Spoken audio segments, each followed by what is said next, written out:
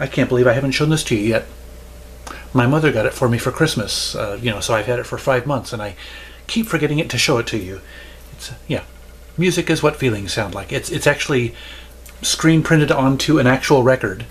Yeah, the best songs of 1970 is supposedly what is on this record. I haven't taken it out of its shrink wrap yet, so I don't know if that's actually what's on the record or if it really is a playable record or not. But yeah, that was cool. Yeah, it's got the some adhesive strips, squares on it, so you can hang it up on the wall or whatever. So, but yeah, that was cool. Cool gift.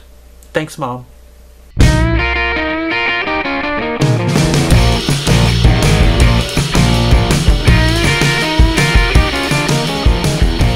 Greetings, one and all, and welcome back to Tom's Hit Parade.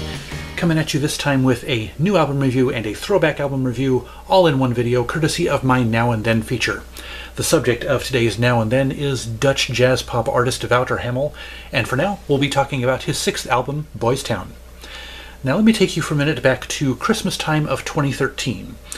I had a gift card to spend, so I found a CD on eBay that I was interested in, and so I decided to browse that seller's additional items to see if I could find anything with which to take advantage of a shipping discount. Well, I stumbled upon this Hamel guy and decided to check out his songs on YouTube. Well, with each song I listened to, I liked it more than the last, and finally after the 7th or 8th one, I decided, what the hell, and I ordered all 3 of the albums he had released up to that point. And to be honest, I can't even remember what the CD was that I was after to start with, or if I even ended up ordering it, or just decided to screw that one and just went with Wouter Hamel. But anyway, I was delighted to find out that the rest of the albums lived up to the singles that I'd heard, and he's been one of my favorite artists ever since. Now, Wouter Hamel has basically followed the same musical trajectory that British artist Jamie Cullum has. He started out firmly in the jazz genre, but has gradually taken on elements of pop music, contemporary pop, with each successive album. The main difference is 1/3 to 1/2 of the songs on Jamie Cullum's albums are usually covers, whereas Wouter Hamel performs almost exclusively original songs on his albums. But with this album, though, in terms of genre, he's kind of taken a U-turn, going back toward his jazz origins after the previous 2 albums had much more contemporary pop elements. Now, my first impression of this album was that it wasn't too different from something that Rufus Wainwright might do. Throwback pop with dollops of cabaret and baroque and chamber pop mixed in. And at times this album throws way back, not just decades but sometimes centuries. Honestly, the dizzying array of instruments that the band uses on this album, everything from clarinets and recorders to marimbas and glockenspiels to several things I've never heard of and had to look up online. Honestly, that ensures that this album pretty much never gets boring. Now, the title track sounds like 60s Laurel Canyon pop, kind of like the Mamas and the Papas. Live It Up has a mellow 70s AM radio sound to it. There's a song called Everyone But You, which borrows a lot from the Beach Boys, everything from its references to California in the lyrics to the Wurlitzer organ in the background. And then there's that a cappella harmony in the middle of the song that is just absolutely spot on Beach Boys. And there's a song called Drinks on Me that is very reminiscent of Memphis Soul, it sounds like something that maybe Mark Ronson would have produced. And Mr. Socialite is another track on here, and that one has a shuffling beat that reminds me of surf rock, like Del Shannon's Runaway. But then there are the influences from further back, like Legendary has a 30s Tin Pan Alley bounce to it, complete with a tuba. And there's a song called Fun and Games, which opens with what sounds like a traditional folk song that someone in Ireland might have played 200 years ago. And then Jordan Sky sounds like something that Bessie Smith might have recorded in the 40s, except for the early 60s jazz interlude in the middle. So yeah, this album is like all over the place in the best possible way. And that could be a weakness in it with how much variety these songs have. Some listeners who look for a more sonically cohesive album might be disappointed. But that's never been a deal breaker for me, honestly.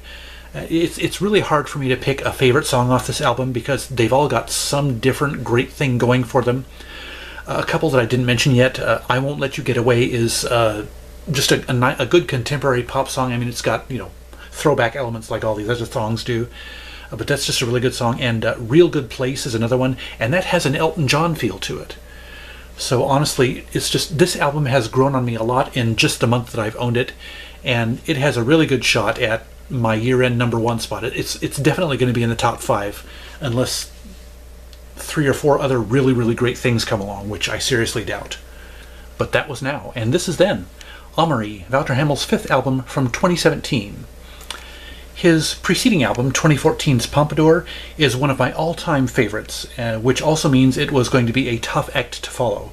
So I was and wasn't looking forward to his follow-up. And after he released the lead-off single, Hey Now, which I absolutely loved, I had to temper my expectations so as not to be disappointed in the rest of it.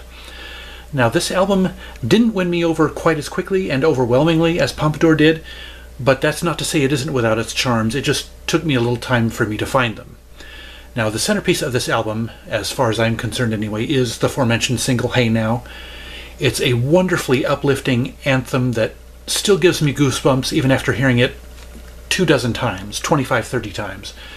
In a way, it was his coming out song, although I don't think he was exactly in the closet by the time this album came out, but the lyrics, "Don't it feel good to let your colors show? It's about time you let the world know." It's just gorgeous. I mean, every LGBTQ teen should hear that song. It's just fantastic. It's one that I don't think gets nearly enough attention here in the States. And Wouter Hamel, for that matter, is an artist that doesn't get nearly enough attention here. But anyway, back to this album. There's a nice balance between upbeat tracks and slower songs on this album, and the sonic influences vary pretty widely too. Soul Sold is a catchy, blue-eyed soul-inspired number, and the opening track Stray Cat has a solid shot of funk in the chorus. Daggers and Smiles is another song on here. It's kind of bluesy, and then slowing down a little bit on the slower side of things, there's an almost gospel-tinged sway to the song Lucky Day. That's one of my favorites. And Incurable has a bit of an R&B feel to it. Now, the title track is this delicate piano-based ballad, and another subdued standout is Keep Watch, which, despite its quiet sound, is another self-empowerment anthem, kind of like Hey Now. Some of the lyrics are, "I think I'm sure I'm right, I'm pretty sure I'd die for my God-given, love-driven, forbidden human right." It's pretty timely here in the States, especially. One more track that I absolutely need to mention on this album is Shackled. It's a beautiful a cappella number with gorgeous harmonies between Wouter and his bandmates, and it sits in the middle of the album almost as an interlude between the first and second halves, and that's just gorgeous. I mean, if you couldn't tell by now, I love this album from front to back, just like pretty much all of his other albums.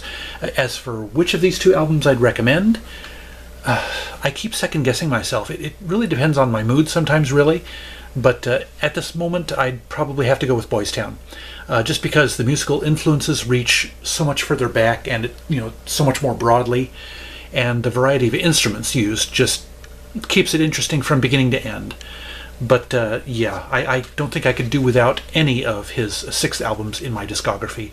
He's just a great artist that is very much overlooked beyond his native Netherlands and Southeast Asia. He's pretty big in Japan and Korea and Singapore and that area. But yeah, I think the rest of the world needs to pay more attention to this guy. So yeah, Wouter Hamel is a fantastic artist, one of my favorite artists right now. But anyway, I hope you enjoyed this look at Wouter Hamel then and now. That's it for this video. I hope you enjoyed it, and I appreciate feedback, whether about this video or anything on my channel or about music in general. I'd love to hear from you in the comments section below. I invite you to subscribe to my channel as well and check out my past videos to see what you might have missed. I'm also on Twitter, and you can find a link to my Twitter feed in the description below, so check it out and follow along. Also, please take the time to visit my friends and fellow YouTubers' channels, which are also linked to in the description below. They're all great at what they do, and they're very much worth your attention. Otherwise, thank you so much for watching. I'll see you next time, and remember, life's too short to be a music snob.